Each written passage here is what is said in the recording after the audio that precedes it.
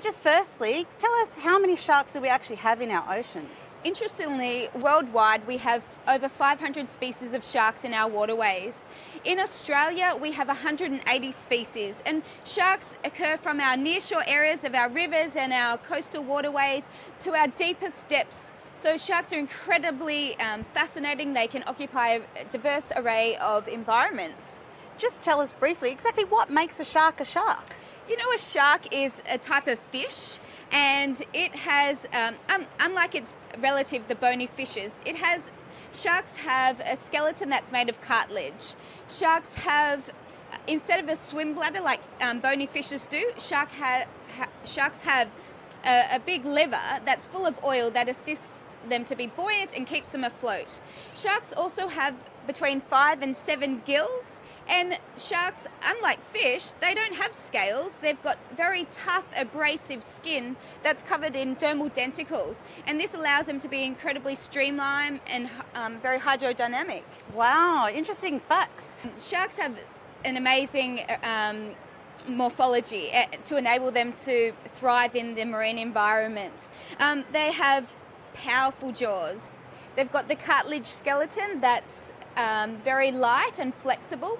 They have a highly developed caudal fin, which is the tail, which allows them to swim at incredibly fast speeds. They also have highly developed senses of smell. So humans, we have 5 senses, but sharks have 6.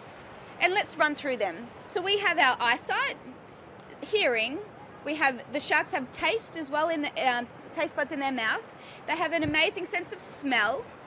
They have a lateral line, and this line is sensory organs that run along the side of the animal from the head to the tail, and they detect vibrations of animals in the water, and that's a great sensory adaptation so that they can get their prey. But a really amazing feature that sharks have is they have electroreceptors, and these are called ampullae of Lorenzi. And these are chili-like pores that are distributed around the snout of the shark, and these detect electric currents in the water, and they help the shark navigate through the ocean and as well as detect the prey. So, saying this, let's have a look here at the jaws that you've brought in, and these are from 3 different types of sharks. Could you just talk us through these? So a key feature of sharks are their jaws and their tooth structure. Each shark has a very distinct tooth shape, and so the size and the shape of the teeth are key identifying factors for sharks. So if we look at the jaws here, this is one of my favourite, a tiger shark jaw. And we can see, if we look at the upper jaw, the teeth are very curved and highly serrated on each side of the tooth.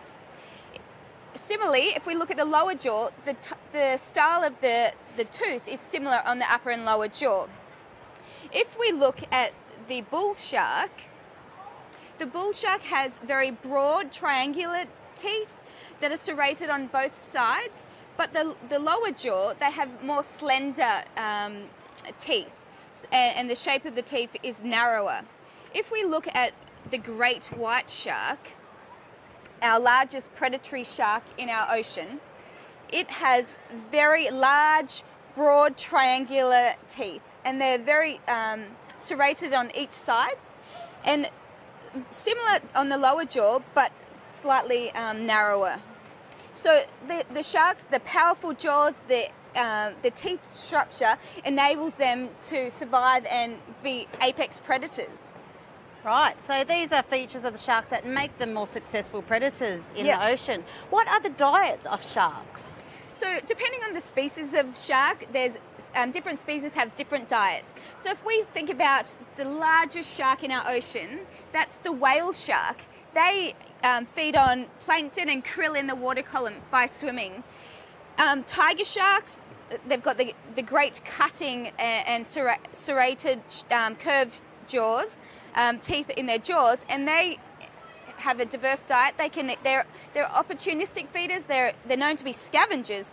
They can eat fish, sharks, other sharks, sea snakes, turtles, and these teeth are incredibly good at cutting through the shells of sea turtles. The great white, its diet is very diverse. When it's a young shark, a juvenile, it predominantly consumes fish and other sharks. But when it gets larger, around 3 to 4 meters in size, its diet, around 4 meters I should say, the diet starts changing and it becomes more of mammals. They consume mammals. The bull shark, a great species close to my heart because it's one that I've spent a lot of time working on. It has a diversified diet. It consumes fish, rays, other species of sharks, and the teeth are well adapted for each of those prey items.